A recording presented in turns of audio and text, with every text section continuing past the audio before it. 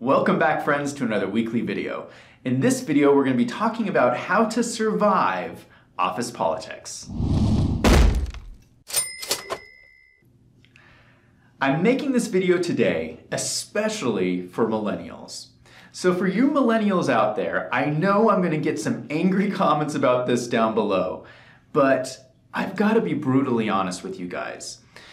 In my experience, millennials tend to be really bad at dealing with office politics. It's almost like they don't understand what's going on. And I think there's two main reasons for this. First, they've spent so much time behind a computer screen that they don't have as much practice dealing with face-to-face confrontations. But second, and this is the more important thing, no one's ever told them how to deal with office politics. There's no class in business school on office politics. And so we're going to be breaking it down for you today in this video. So let's start with the big complaint here. You're going to hear people complain at work about office politics, and their complaints are usually linked to an argument about fairness. So someone at your work might have gotten a raise or a promotion because they're friends with the boss. And so people blame office politics. But one thing you should keep in mind, complaining is never a productive activity. So if you're frustrated with office politics, what you should do is take a step back and try to figure out how office politics works. Because I'm telling you right now, office politics is a part of business. So if you want to be in the business world, you're going to have to figure this out. So let me explain to you how office politics works. Every business is going to have a performance evaluation process. And this is the process that bosses use to determine raises, promotions, and other benefits. Now, every business is going to have a little bit different process because different businesses value different things. But every business's process is going to basically fall into three main categories: seniority, performance, and likability. Seniority describes how long you've been at your job. So a person with 20 years of experience is more valuable than someone with only 1 year of experience. Performance describes how good you are at your job. So even if you've only been at your job for a year, you might be a superstar at delivering results. That would give you a good rating on performance. Likability describes emotional intelligence.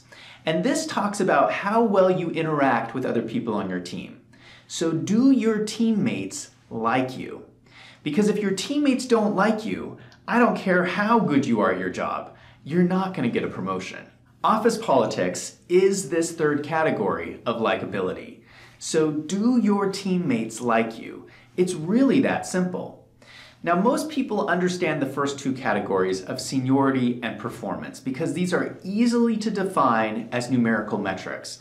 But you can't really put a number on likability because it's this fluffy category about human relationships. But my message here today is that office politics doesn't have to be confusing. It's really very simple. Are you likable? And you can ask yourself these questions. Are you respectful? Are you nice? Are you honest? Do you follow through on your word? Are you careful with other people's emotions? Are you understanding? So I'm going to try and be as specific as possible here.